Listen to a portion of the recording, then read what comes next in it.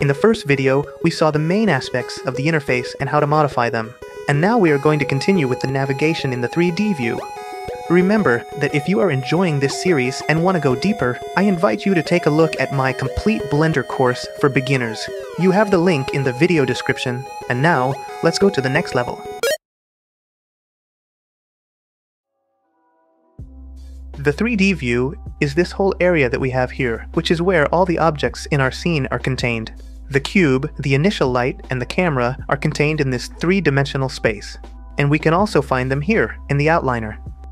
And to locate us in the 3D view, we have the axes. The axes are these lines that we see here in colors. We have the green one, which is the y-axis, which indicates the depth towards the front and the back. We have the red one, which indicates the laterality to the left and to the right. And we have the z-axis, which is not visible here, but it is a vertical line that indicates the height. So we can locate them with these lines, or also visualizing the 3D Dismo, which is this object that we have here, which also indicates the position. Through it, we can also orbit. Throughout the course, I'll be telling you the important keys that we're going to use, but also down here, we have an add-on, where you can see all the keys that I'm using. So everything that I'm doing and the commands that I'm using are going to be reflected down here. This way you can easily locate them if you have any doubts about the shortcuts. Well, we have three types of movements to navigate in the 3D view. We have the first one, which is orbiting, which is simply to rotate around a point in the center. And we can do this with middle click. Or also, if here in the preferences we have Emulate 3 button mouse active, we are going to be able to do it with Alt and left click. This is useful mostly if we are using a digitizing tablet. The second movement that we can do to move in the 3D view is panning. To pan, we press Shift and middle click. And with that, we move having the camera from the same point of view. If we have Emulate 3 button mouse active, we can do it with Shift, Alt, and left click. And finally, we have the zoom. To zoom, we can simply use the mouse wheel. Or we can use Control and middle click. This way, we zoom in on the object. And if we have Emulate 3 button mouse active, we can use Control, Alt, and left click also.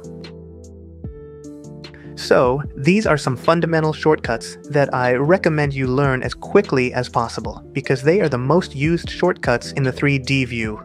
All these buttons can be found here on the right. From here, we can orbit, zoom, pan, but it will be much more agile if we learn them directly.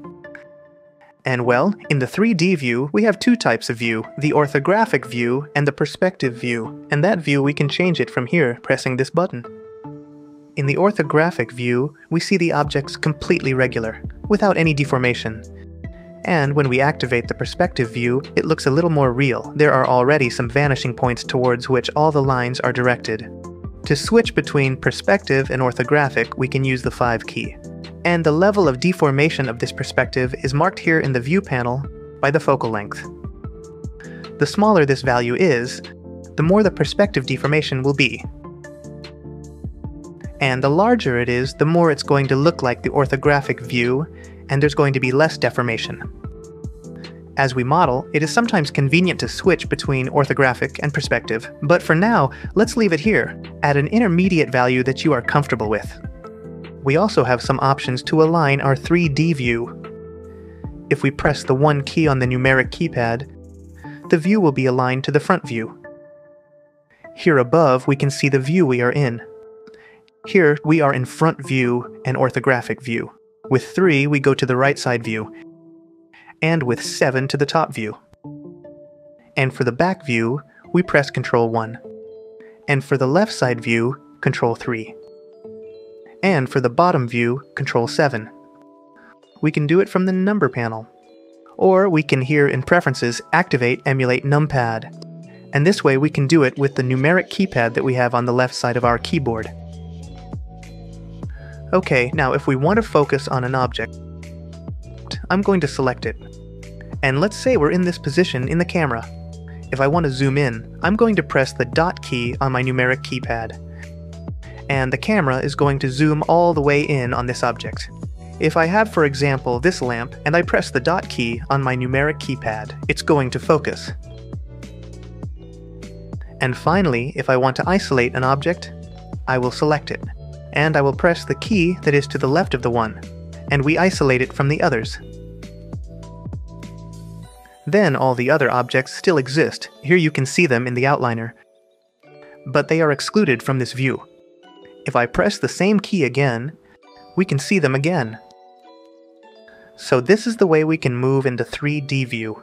I recommend that you use the shortcuts as much as possible so that you learn them quickly. And this way we are going to speed up the work speed a lot.